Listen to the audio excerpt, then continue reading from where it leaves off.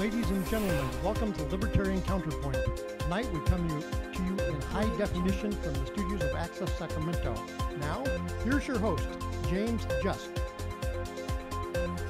Today is Lee Welton, executive producer of Libertarian Counterpoint, and Mike Giles, retired educational.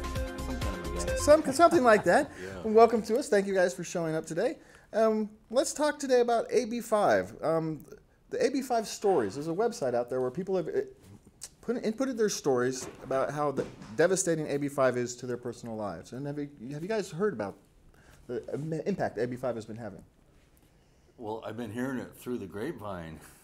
Different people who are, whether they be Uber drivers or actors or part-time journalists, part-time college instructors, they're all getting, I can't use the word, but they're all the size abused. Yeah, the size and I think people understood. Bill understood how many people was actually going to be impacted of this. I think even medical fields have been impacted on this. Well, I wouldn't be surprised, but in fact, their per diem nurses used to be pretty common, but maybe not anymore. And I have to ask, who benefits from this? Who understands or doesn't care about our Constitution, First Amendment, freedom of association, or not, right? Yeah. I can't even comprehend. I mean, the California state legislature has gone over the edge so far that I couldn't even imagine who they thought they were helping. Yes, but even then, based on what reading I've done, they're scrambling to find out, how can we fix this? How can we modify it and excuse this group or excuse that group? Yeah, they're creating all kinds of exemptions and carve-outs. And isn't that kind of pointing out the point that maybe your whole approach was flawed? If you have to create carve-outs for this group and then that group and then this group, then there's kind of flawed. If musicians get a carve-out and journalists get a carve-out, and then you've got truck drivers also need a carve-out, and Uber drivers need a carve-out. It just goes beyond, keeps on kind of building beyond. It's kind of reached a point where, did these people even understand what they were doing, or did they even care? Aren't our elected officials gig workers? No, they're not. Well, you mean they're full-time? Oh yeah, they get nice and full. Now the interesting thing is, I was reading an article the other day about how some campaigns are actually having issue with people they hire as part-timers to come on. Consultants. Not just the consultants. Consultants can get hired under contract, but it's the people who actually maybe work for the consultants. So you end up having to do these things where you're actually spending more money having to hire an actual company to do something that one person used to be able to do. Yeah, or like the folks at the post office with the petitions, right? $1 a signature or whatever. Craziness. And nobody knows. A lot of these times is, well, they don't actually qualify under that particular law. They're allowed to do that under a different law, but we don't have lawyers to sit there and tell us that, right? An average person doesn't have a team of lawyers to say, no, you're fine under this one because this law over here says you're good. How is anybody supposed to be able to do that?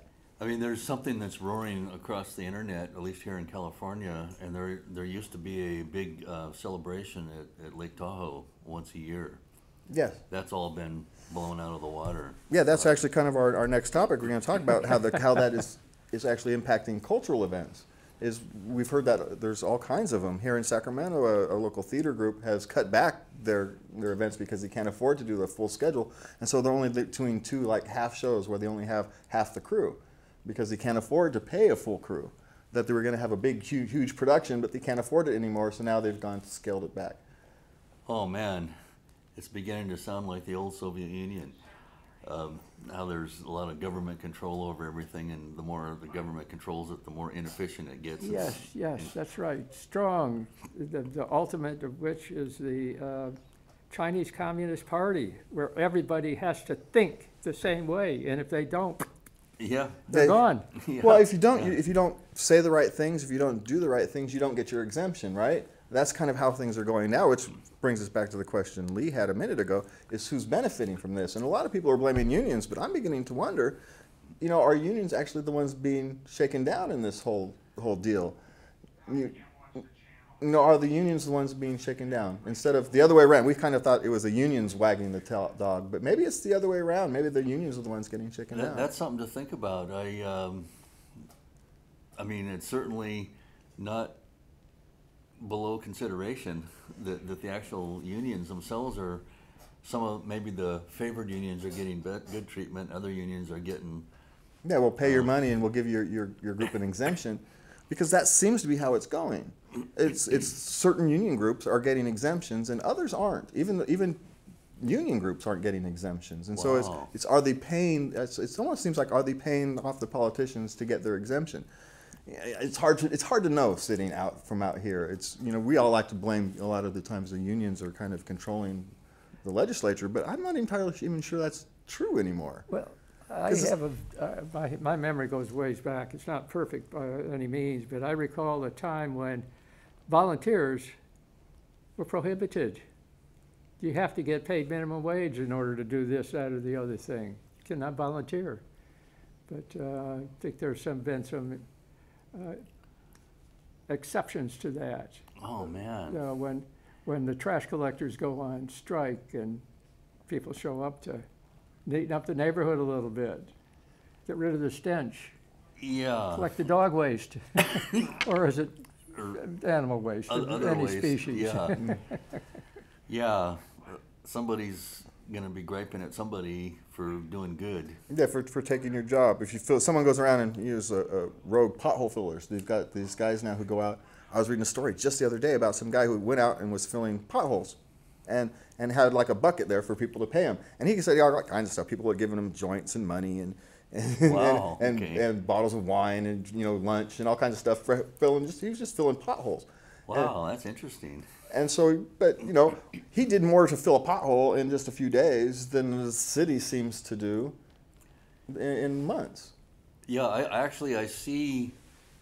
First of all, I live kind of on the far end of Watt Avenue, and until you have the road memorized, you're going to be hitting bad, pretty evil, isn't it? bad,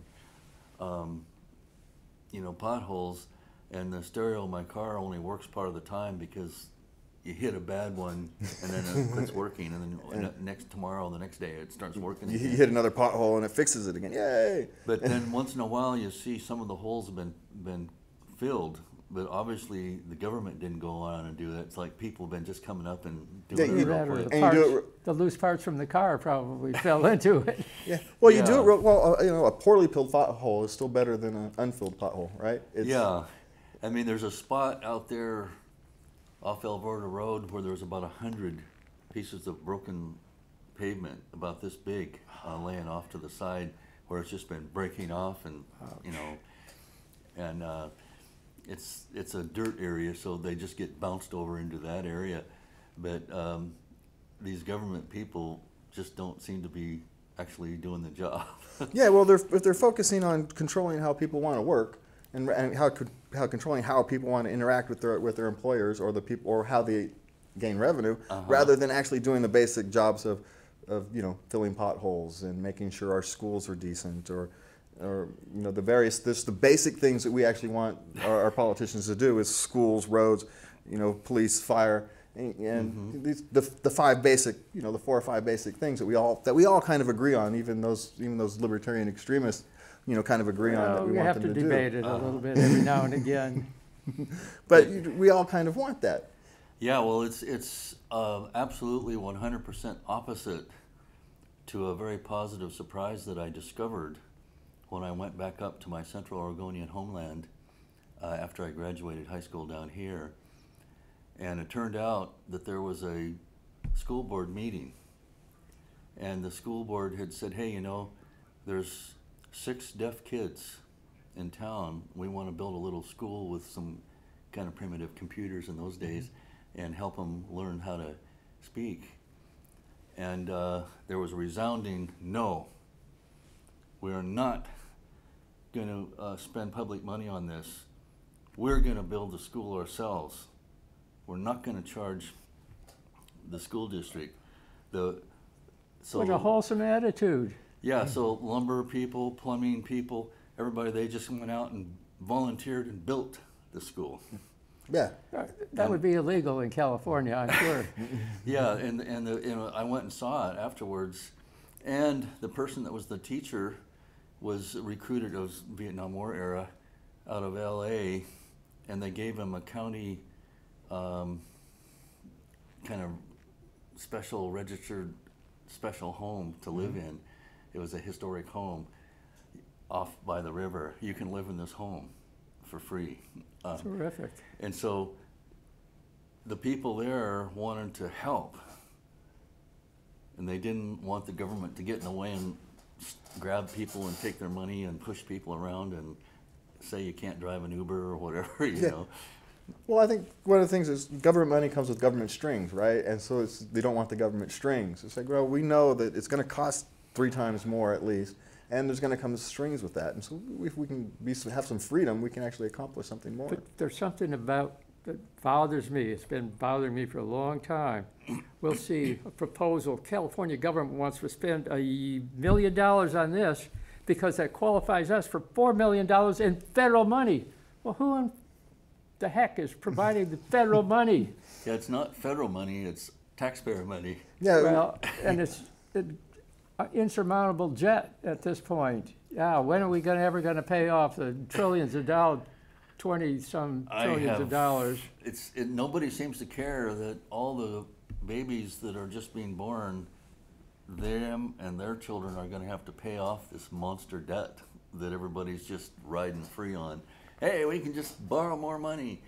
Yeah, that's what I love. I may be premature here, but that was one of my favorite scenes from the 2016 presidential campaign.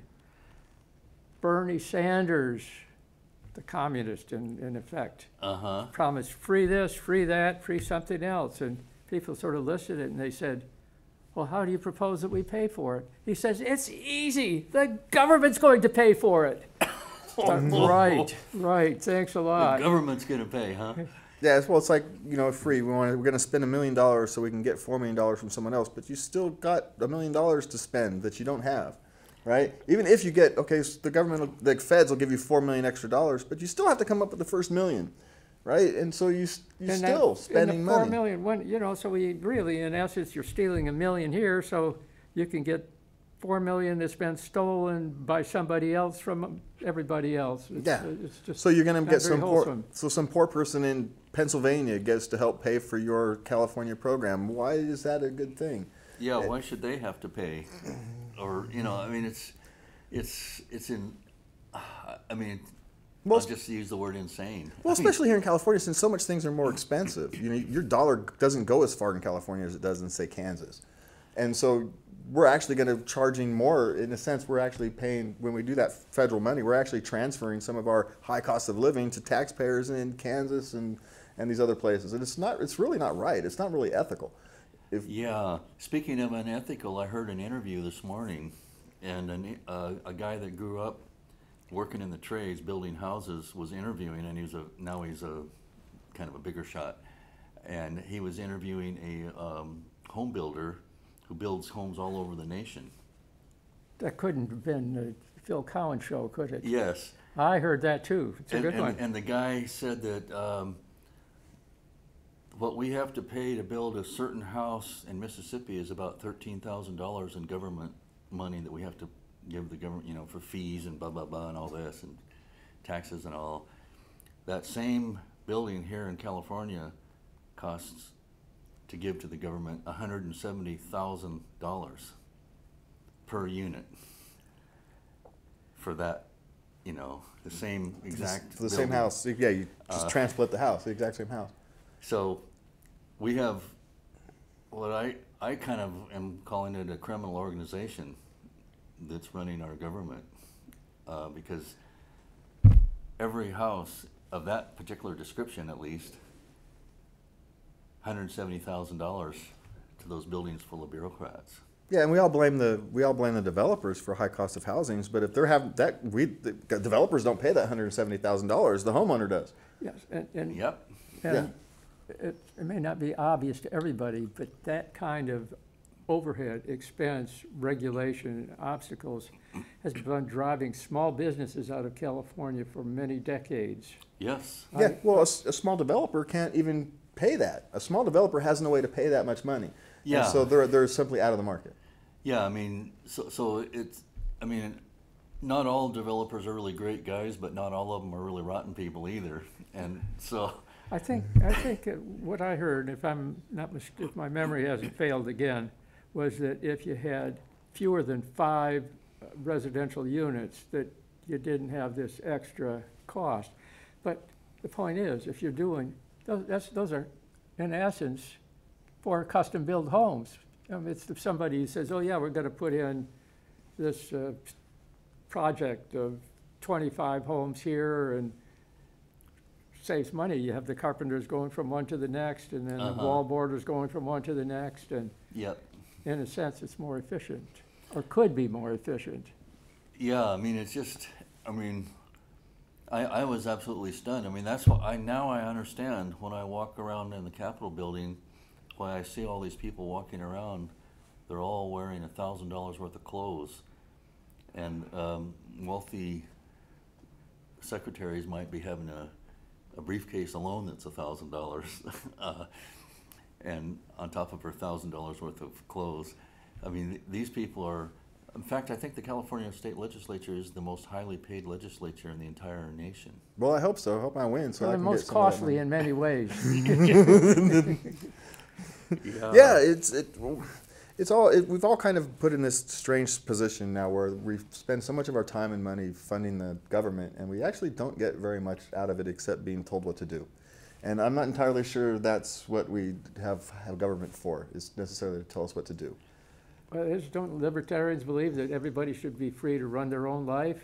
Yeah, as long as you're not hurting somebody else, you're kind Exactly. of pretty much free to run your own life and to not be interfered with. And when you've got governments telling you how you can and can't work, and then how you can and can't live, or you make it hard for someone to build a house, like in my neighborhood, just down the street, there's going to build they want to have a development, right? And it's a 3-story development with retail on the bottom and no parking for some reason. Oh, no parking. Well, now the reason that the developer wants no parking is so they can get it passed through the city hall faster. But Yep. even at absolute best, it's a year before he can start building. Gee. From proposal to actually start building, he's hoping at best it can start building in a year. That's amazing. And that time frame is money. Time is money. Yes. And again, small developers can't afford that, and so we're paying our customers and our renters and our home buyers are paying all this extra money for these costs that we blame developers and landowners for, when it's really the politicians. I don't even want to blame bureaucrats anymore, because bureaucrats simply do what politicians tell them Yeah, to. they're more or less following what their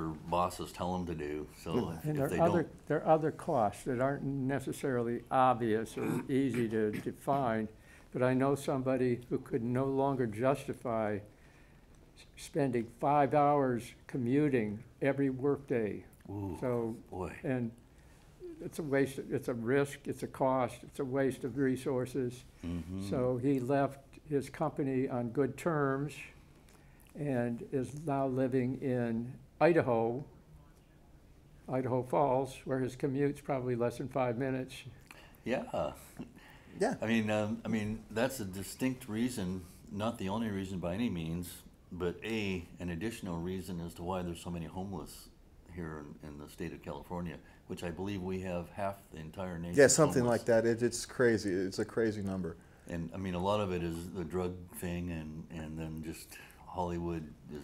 Well, the Hollywood and California has nice weather, and so when you come to California because you can actually sleep outside rather than in New York where you can't. Mm-hmm. But a lot of people talk about the drug problem. It's drugs are being treated for pain, either emotional pain or physical pain, and so you have to help these people. You can't just expect them to get off drugs. You have to. They're not gonna do it alone. You We need have to help. look at the root problems. Yeah, you have to look at the root problems. Either it's physical problems and addiction because of physical pain, or it's addiction because of mental pain. Either way, we're going to have to actually deal with that pain. If we weren't overly optimistic libertarians, we'd probably be suffering in the same way. Well, and Don't you think we could make things better? I mean, we wouldn't be sitting here talking about it if we I didn't. wouldn't be running for office if I didn't think I could actually make Exactly. things better. That's That's Oh, yeah. I hope you don't mind my butting in. Yes. What office are you running for? I actually qualified for the November ballot Tuesday Oh. for Assembly's District 7. Oh, Assembly District 7, okay. Yeah. I'm trying to figure out what district that is. That's here, Sacramento. It's Sacramento, West Sac, Alberta. It's kind of out that way. Oh, okay, all right, great. I live in Alberta, I've heard of that before. Yeah, so Yeah. you might, if Kevin McCarty is your assemblyman, then it's my district. Oh, okay. Yeah, Alberta's about this size and Rio Linda's about this size. Yeah, so it's really a small It's little and area. and they're not districts. Despite the redistricting commission, districts are not drawn in any kind of reasonable form. No, you're right. And so why the boundaries are where they are, it baffles me. But so it's not a clear definition of, oh, well, it's just this area. No, Yeah, it's some part of them of. are just long and thin, and they're just the strangest. You got the shapes, strangest yeah. thing, and you've got a little finger sticking out in one neighborhood. You're going, why is that finger there? Why don't you just follow the freeway? One side is their district, and one side isn't. I don't know why they don't do that. I have no idea why they Well, do that.